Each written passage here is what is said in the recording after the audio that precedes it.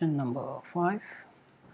An AC source has an output voltage 300 sine omega t. The source is connected to 100, this is R, 120 ohm resistor. Calculate RMS voltage. So now this is 300 here is V naught. So if you relate to the VRMS is equal to V naught divided by square root 2.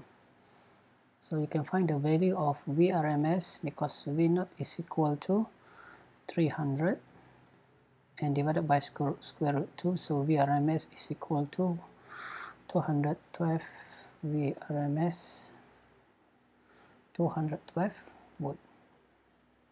So next is number 2. Calculate the RMS current.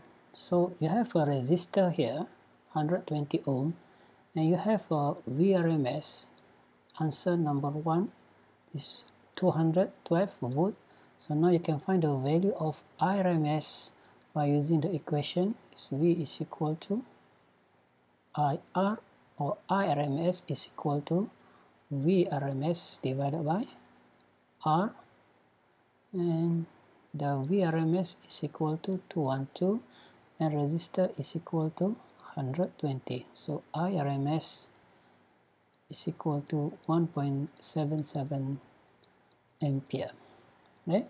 Number 3, calculate average power delivered. So average power delivered, P average power delivered is equal to IRMS times VRMS. So from the answer number 1, we have a VRMS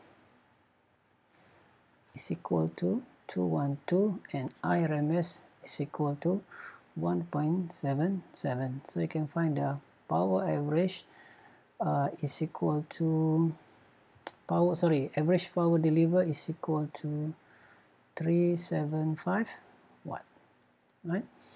And number 4, what is RMS voltage? Is the frequency double. So when frequency increase, so what happened to the VRMS? So as you know, the VRMS, if you cut the equation, is equal to V naught square root by 2, meaning if the frequency increase, if the V naught is constant, so the value of the VRMS is remain the same. So next question, number B1, impedance of the circuit.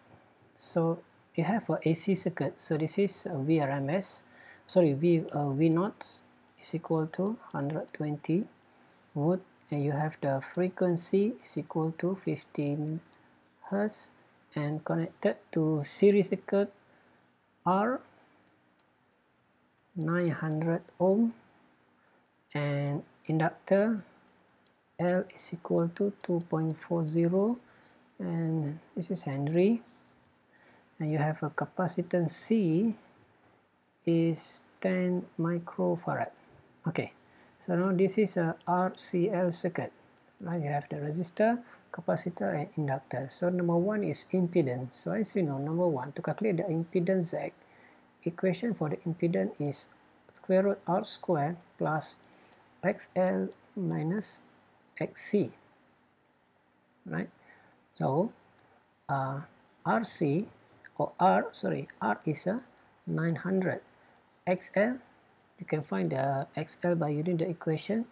XL is equal to 2 pi FL, and the XC or XC is equal to 1 over 2 pi FC.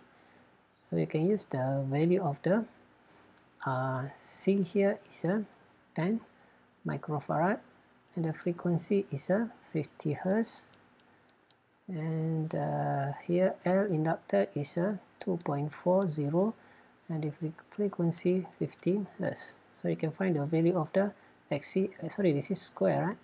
Square, right?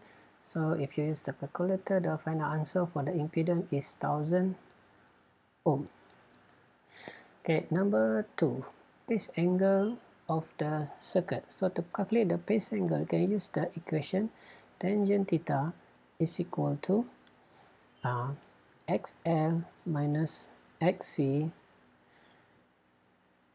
divided by R. So all the value for XL, XC, you can find the value of XL here, sorry, XC here, XL here, and this is R. So you can use the equation here, so you can find the value of the theta here is equal to 25.8 degree, right?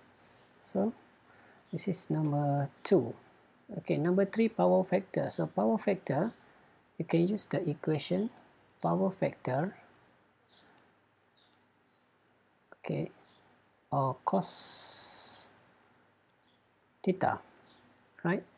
So now power factor or cos theta, so now this is a cos theta, you can find from the value from the answer number 2 is 25.8, so this is equal to 0.9, right? Okay, so number 3. So that's all. Thank you.